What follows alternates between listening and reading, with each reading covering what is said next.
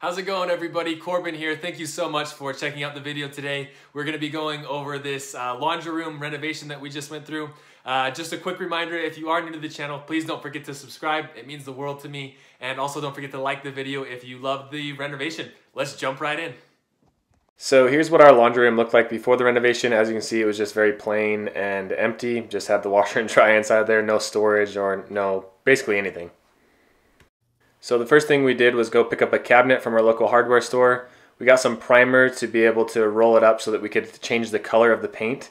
At first we wanted to go with kind of like a really bold green color, but that didn't end up working out. So here we are priming it right now, right before we painted it and changed our mind.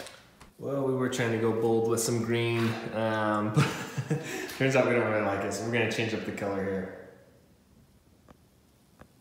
So we ended up going with this brownish gray called Park Avenue, and I'm glad we ended up going this route. It was just a nicer color and really blended in well with the stone that we ended up choosing. So here I am just going through and rolling it and painting the cabinet. Okay, so we got this all painted. This color actually turned out really good.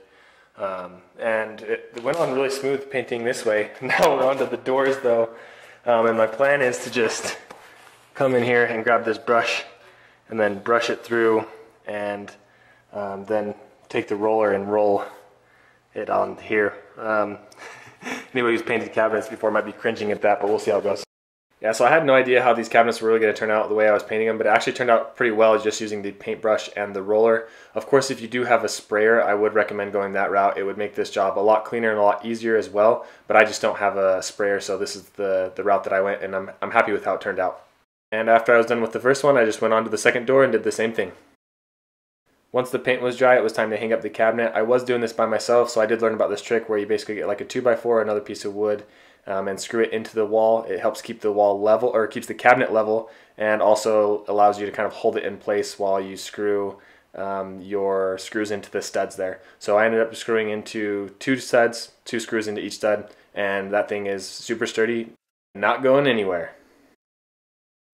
So I'm just going to kind of put these here for now. I need to actually go through and sand and stain these pieces of wood, but I'm just going to put them down so I can start using the Tic Tac tiles. I'm going to show you these things in a minute. They're freaking awesome. But I'm just going to put these on here so I have a starting point for the tiles that I'm going to put on. Because essentially from here up is all going to be tile, which I think is going to look super dope. So we're going to put these up here, and basically what I'm thinking, instead of doing like a shelf all the way through, I wanted to kind of do something different. So I'm going to put this right here and kind of box it in. I don't know, is that completely unnecessary? I think it looks good, but it's just something different here. I could just keep this piece not attached at all and just have 2 different shelves. But I kind of like the clean look of just attaching through. That way when I run the tiles too, I have a really clean spot to kind of go through. So that's what this is going to look like, and I'm excited to see what it looks like after it's stained and everything. So I went through and did some sanding before I started staining. For the stain color, I used Golden Pecan from Varathane, one of my favorite stains to use. And for reference, these are common boards. They are 8 inches wide and 12 inches wide, and then you cut them to the length that you need. I did end up doing 2 coats of stain for the color that I wanted, because I wanted it a little bit darker than just the 1 coat. So here the shelf is hitting up against the outlet, but obviously I need to be able to plug in the washer, or the washing machine. So I just marked where the outlet's at. I'm going to cut this out with a jigsaw so that the outlet can, or the plug can come through and plug right in here.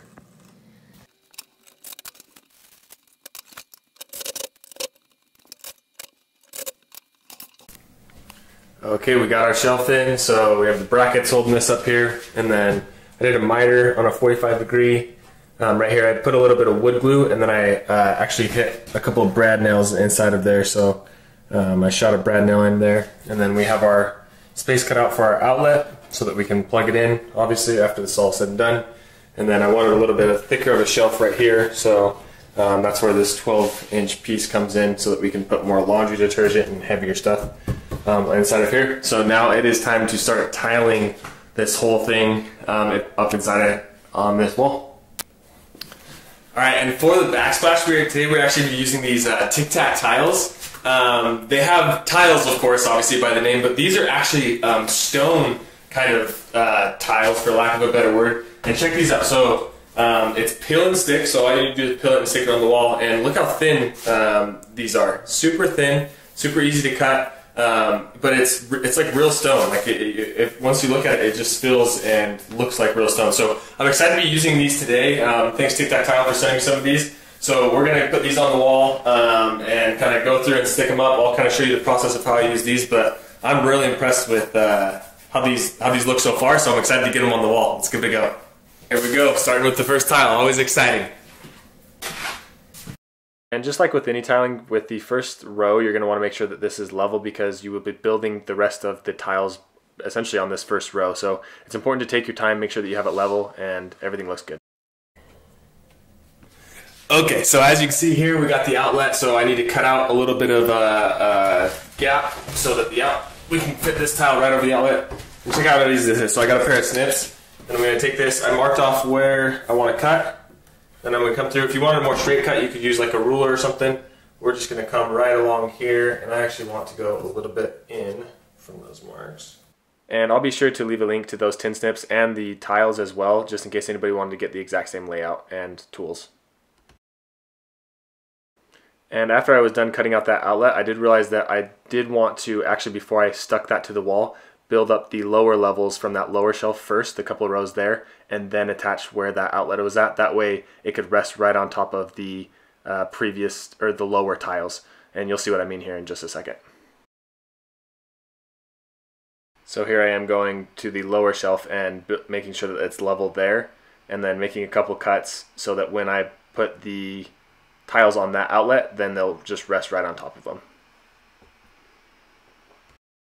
Be sure to take your time when going around the outlets to make sure that it looks good and that the cuts are right. You'll notice here that the tiles start to stick to the wall a little bit, and I'm able to actually remove the tile and stick it back on. So they are pretty forgiving, but just be sure to take your time and make sure that it looks good according to what you need. But as you see, I'm just ripping off the tile a little bit here and adjusting it as I need to, and everything looks great. Once the first level is down, it's just about getting into a groove, and from here on out, it actually went really fast.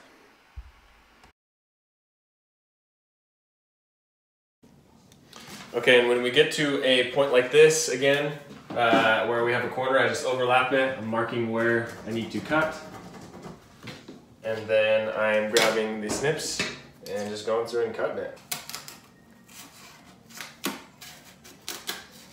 Some of these tiles are a little bit thicker, so they're harder, like you see this one, like it's a little bit harder to cut. So whenever you're trying to do this, I recommend trying to find cuts where you can get in the middle and have the thinner tiles inside of here. Just so it makes it a little bit easier to cut, because those thicker ones can be kind of a pain. As you see, that one right there that I was having trouble with is a little bit thicker.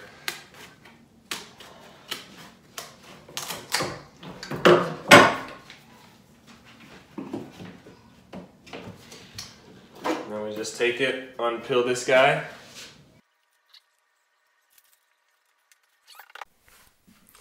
Things are coming along. This stuff looks so good. I mean, look at, like, I just love the 3D effect that it has on the wall. I'm excited to see how it all turns out.